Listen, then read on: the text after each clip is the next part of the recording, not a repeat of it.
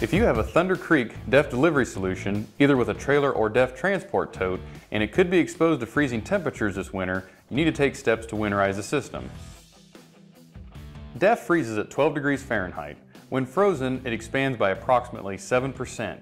This will damage the pump, plumbing, and tank of your DEF system unless you remove all residual fluid. It takes just a few minutes. Here's how you do it. Before you winterize the pump, you want to make sure the DEF tank is empty. The best way to do this is to top off your equipment. With the nozzle still attached, turn the four-way valve to the fill position. Turn the pump on, squeeze the handle, and let the system run for 30 seconds. As it empties, you may hear the pump change tone. This is normal.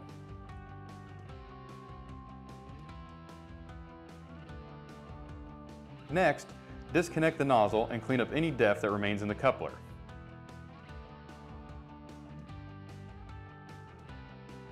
Finally, pull the nozzle up and press the connector. Only a few drops of fluid should come out. If you have more than that, you should repeat the steps to winterize the plumbing. Any fluid that was in the pumping system will now be in the bottom of the tank. On DEF transport totes, it's okay to leave it in there. On trailers, it's best to winterize the tank by draining it. Locate the drain plug on the bottom of the DEF tank. It's on the driver's side. Remove and let the fluid drain out, and then be sure to replace the plug immediately. With that, your DEF delivery system is now protected during freezing temperatures.